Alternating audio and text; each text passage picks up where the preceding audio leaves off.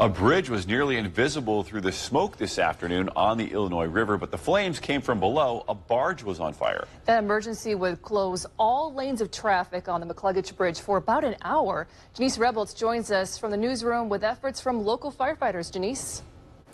Amber, Tyler, this fire comes at an already busy scene of construction, a temporary bridge being built beside the McCluggage, which would end up actually being a huge asset for firefighters today.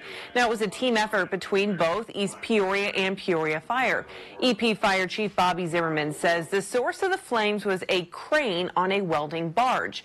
They believe this started in the 4 o'clock hour and lasted through part of rush hour. Now, no one was on the barge when the fire started. Crews were done working for the day, and while the location of the scene did create some challenges, Chief Zimmerman says they used the temporary bridge as a resource. So it is somewhat difficult, right, because there's no fire hydrants. As you can see, we're kind of in the middle of a construction area. So we did confirm with the engineers that we were able to use the temporary bridge that they used for their cranes, so it would support the fire apparatus.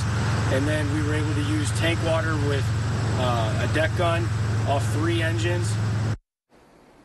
These pictures by Dr. Ellsberg Clark. Now, the crane is a total loss. Zimmerman saying part of it actually collapsed in the water. And taking the broken crane out of the water is now its own project. The fire chief believes this damage could be several $1 million worth, depending how much material is going to be salvageable from that barge. They're not sure what sparked the fire on the crane, but the good news is no one was hurt. Back to you.